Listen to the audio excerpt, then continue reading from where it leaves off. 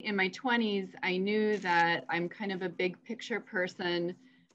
When I was doing work in specific programs, I always wanted to solve problems and do more. And so And Natasha Pernicka did do more, yeah, earning a master's in public administration from Rockefeller College of Public Affairs and Policy. She worked for nonprofits, leading strategic initiatives. She won awards for her leadership.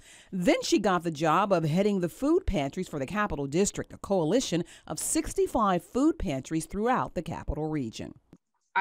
I couldn't believe that there were that many people who didn't have regular access to food. She says the problem of food insecurity is a systemic one, and it has a connection to the lack of a living wage. We have an attitude in our country that if you work hard, you'll have enough. And if you're not working hard, it's on you. And we can see by the numbers that it's a systemic issue. It's not about individual character. And when it comes to her character, it causes her to become an advocate for the hungry. It may have some roots in seeing her grandparents use food pantries when she was younger, as well as her work with the homeless and in suicide prevention. She gets emotional just thinking about her journey, but knows helping others is where she finds her voice.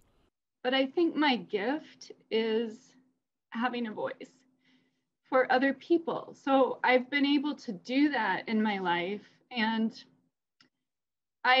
it's really simple in that I just want to help people.